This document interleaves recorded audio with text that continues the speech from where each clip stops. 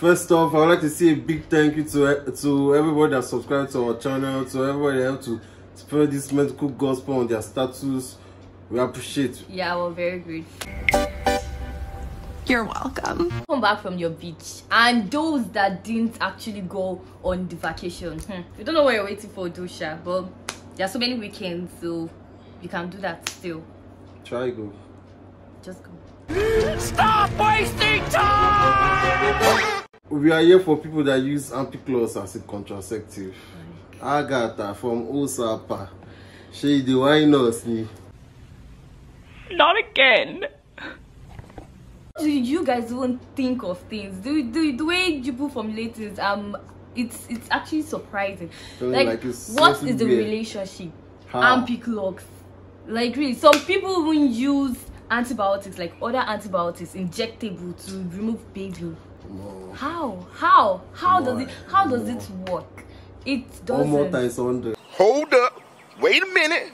Something ain't right. You say, it worked for you in the past. Let me tell you, it has to do with your cycle or probably miracle, but it's not the drug. It doesn't work anyway. There are other contraceptives. There are other methods, like so many methods to prevent pregnancy. So that's just it's not Ampiclox. Are you serious? You have to go to your pharmacy. Just try and ask your pharmacist that you want a contraceptive or you want a plan B. Yes, like 72 hours. The oral contraceptive, it works 72 hours, like 1, 2, 3 days, 3 days, and you don't think no. So please, we're begging you, don't come into our store and be shouting, I want Ampiclox. Ampiclox for what?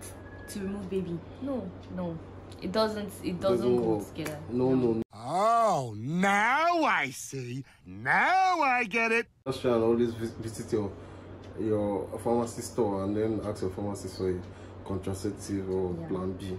Yes, or ways to prevent pregnancy. Yeah, so thank you. Peace out. Help us subscribe. Help us spread the gospel. I appreciate it. Thank you.